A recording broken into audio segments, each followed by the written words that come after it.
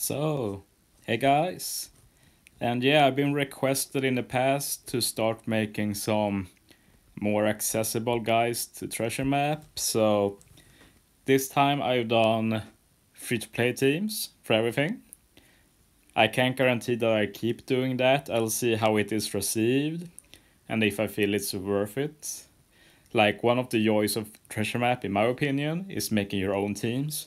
So even if you like some of the teams here, like, I highly urge that you look at them from your own box. Like, you probably have more than free-to-play units, so you probably want to fit them on the team if you can, especially if it's 1.35 times boosters. Like, obviously if you have like the higher boosters, you want to put them in, but even 1.35 times, there are a lot of those that can help, so I highly urge you look at them.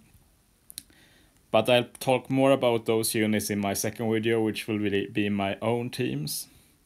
But yeah, let's start with the free-to-play teams. And for this radio, she does literally nothing. She despairs the top row by 3 turns, which means sockets will deal with that, so it's nothing. And she has delay immunity, so yeah, this is my suggestion. Like, as you see, the points will be a bit low, but the upside is that it's super fast, so you just use your 2 super type Luffy to wave clear 2 stages. Then you use Treasure Map Zoro twice, and then final stage you can use NL. And when he doesn't kill anymore, you can start using, say, NL and Akino and Fuji, so you can use some higher point booster before that and kill that way. And eventually, if you get very high, you can add Raid Big Mom instead. Let me remove the filter. Yeah, this one does super high damage, so I can recommend putting that in eventually if we get there. But yeah, that's my suggestion. You're free to go a higher point route if you will. Radio is the lowest HP mini boss, so I usually try and just get them over with as fast as possible. Okay, next we have Ace. Let's see what he does. You recommended Moria and Perona and T and Boa. Like, I can't really agree with the Boa, but sure. Perona and Moria, really good. So they make slots unfavorable. 5 turns of paralysis, 5 turns of death up. And yeah, let's look up Moria and Perona's. Yeah, removes 5 turns of paralysis, reduces all defense for 1 turn drastically, and gives a death down conditional. So yeah, they handle everything. And if you put them on crew, they also have a crewmate ability to handle the orbs, but for a free-to-play team, they fit better as captain. So yeah, the way this team works is you just add more damage as you need it, but yeah, Moria and Perona handles everything except for the orbs, which Kizaru handles, makes all type slots matching. And then you can use him on the Nami, who has a high CD, but she'll be ready if you reduce her CD with Kizaru. And she gives core affinity to all units as long as Captain is shooter, which Moria and Perona is. Then you have Carrot for attack. And we have this Crocodile for chain boost if needed. And you can also maybe swap ship. I've not counted CD really. I think it should be possible. Depends on this Croc. Yeah, he may be not ready then, but if you run, say, or Jackson, then everyone will have guaranteed full board of matching orbs except for the Nami, but you can hit first with her. So yeah, should be a solid team. Moving on to this Luffy. Let's see what it does. 4 turns of para, burn you can ignore, 5 turns of attack down, and that's all you have to deal with really. So it's made for Croc and Robin. Sadly, they are such a low point booster on global. But what can you do? Croc has a really good captain for this. He reduces special charge time by 1 turn. So with double Croc, that's a lot of CD reduction. So the Croc gives color affinity. I put the weave on him to guarantee a matching orb. Robin will guarantee matching orb to those around her. You can put another support on her to give her an orb too, like this Frank if you have him.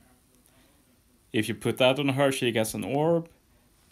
There are a lot of options really for what you can put.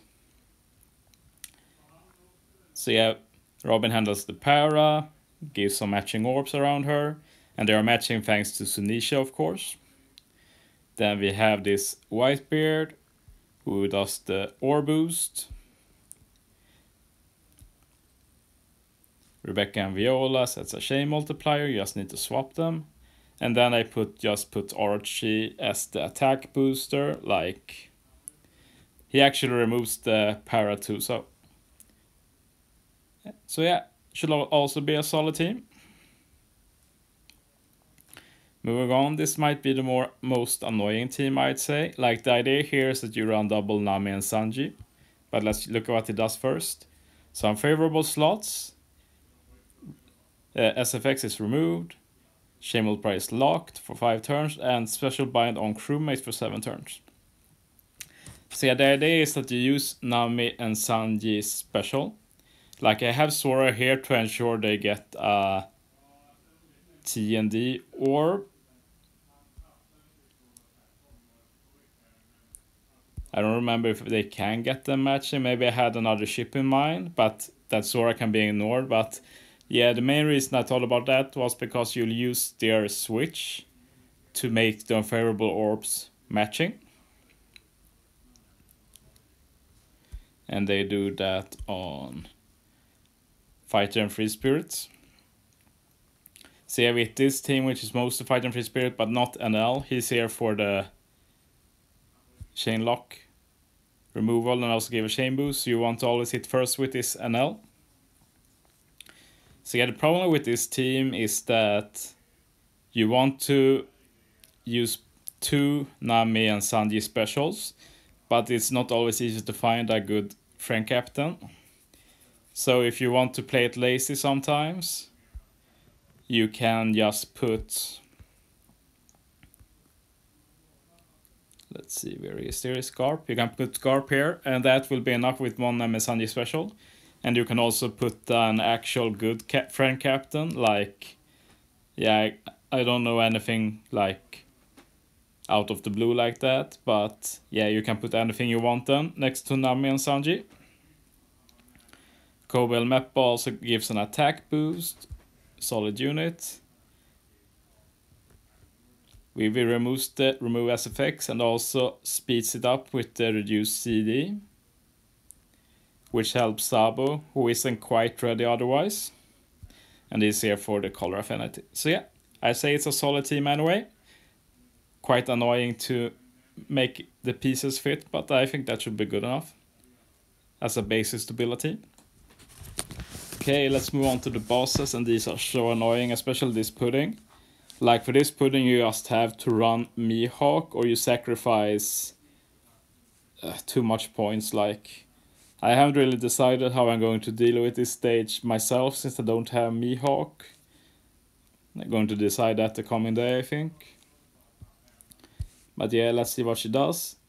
Makes loss unfavorable, attack down, 90% for 3 turns, and then random behavior, and that random behavior is basically a type slot barrier for 2 turns, which you have to, or I think maybe it was just 1 turn. Yeah, I think it was just 1 turn.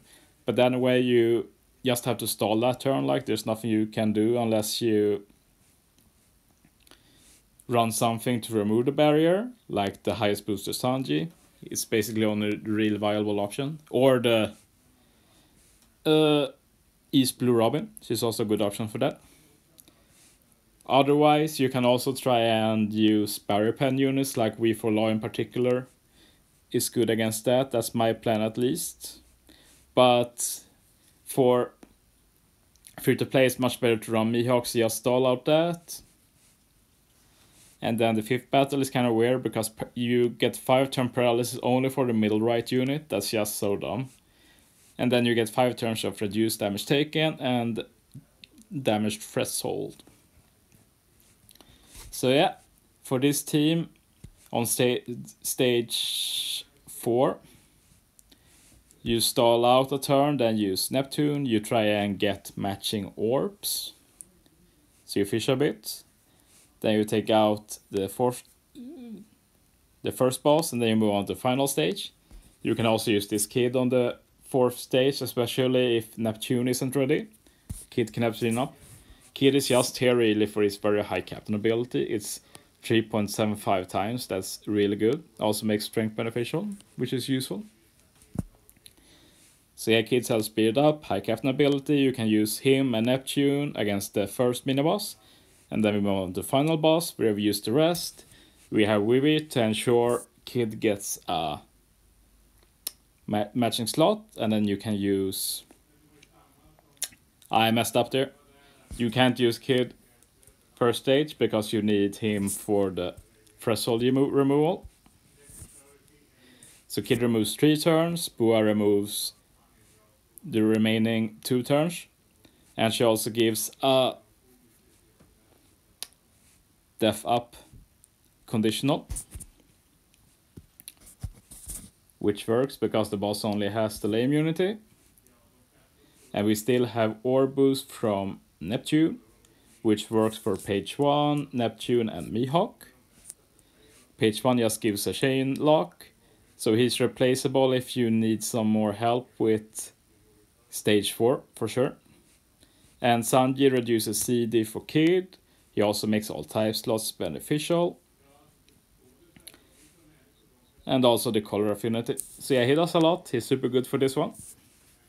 So yeah, that's just my additional this. As you see, there are room for improvement for sure.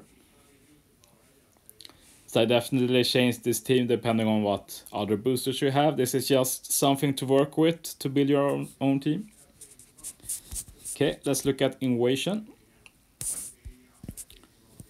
So int units get 10 turn seed reduction. And the first barrel changes slots to empty, binds top row, and delay immunity. So we need to remove 2 turns of bind. Oh, I mixed... Oh, wait.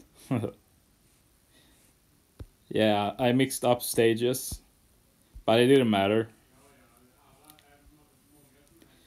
Yeah, I was thinking about this stage that, yeah, Soba doesn't do the... He does CD reduction, but it's not needed. It's this stage where his CD reduction is useful. But, yeah. So, special reverse on top, despair on top, and then chainmail pro growth rate for 5 turns. So, yeah, this is a lot easier, this battle. The most annoying thing with this battle, is, in my opinion, is the empty orbs on the mini-boss. And we're going to use Carrot for that. She gives us an attack boost. And then we have Wanda, who sadly is a bit random with the slots, but it's the best option, I feel, anyway.